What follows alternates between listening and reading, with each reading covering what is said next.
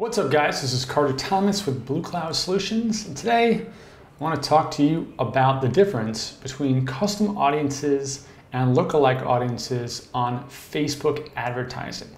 A lot of you are either getting into Facebook advertising for your apps or you have heard a lot about Facebook advertising for your apps.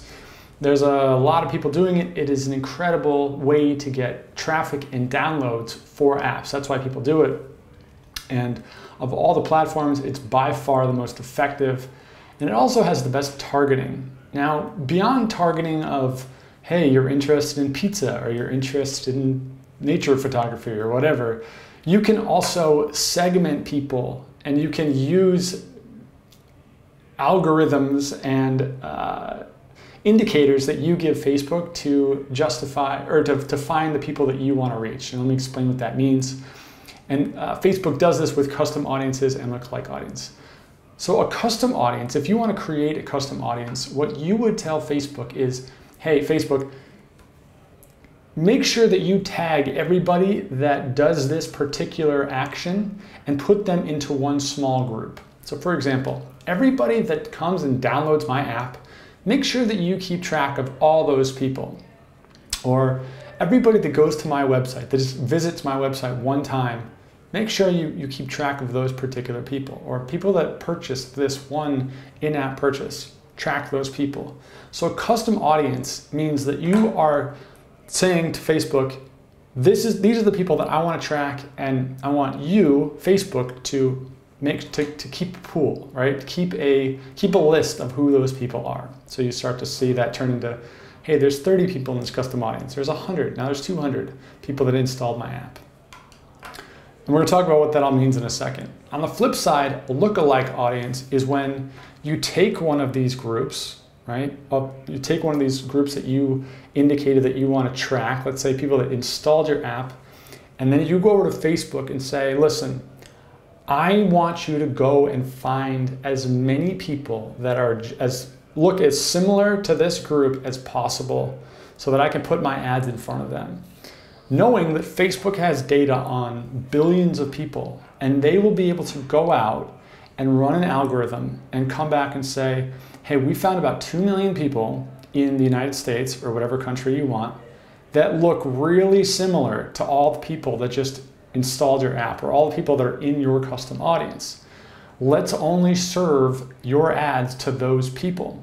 And when you do this, you see much better results because you're showing it to people that are already pre-qualified by Facebook based on the group of people that you are tracking.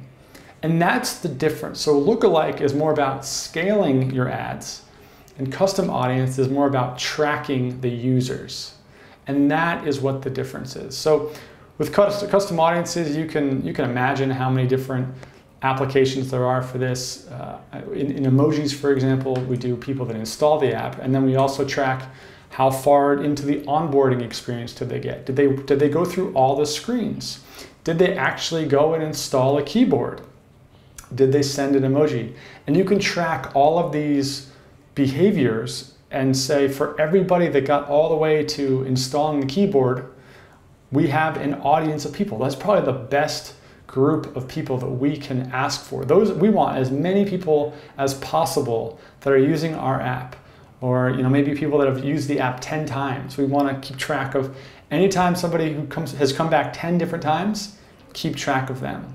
And so you can create these custom audiences all throughout your app.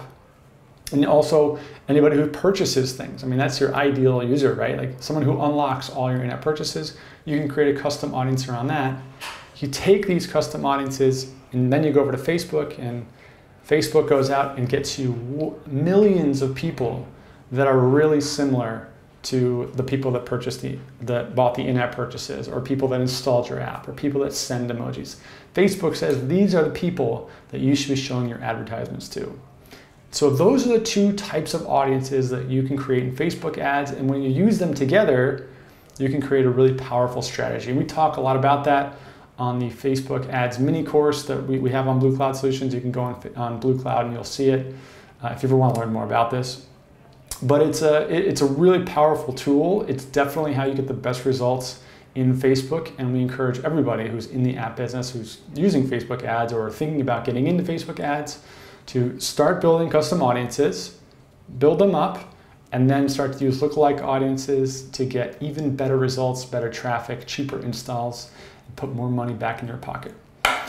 Cool. So I hope this was helpful. If you like it, please give me a thumbs up on YouTube, like this on Facebook. Please share this with somebody that could get some benefit out of this, who's maybe thinking about doing some Facebook advertisement, and I will see you guys soon.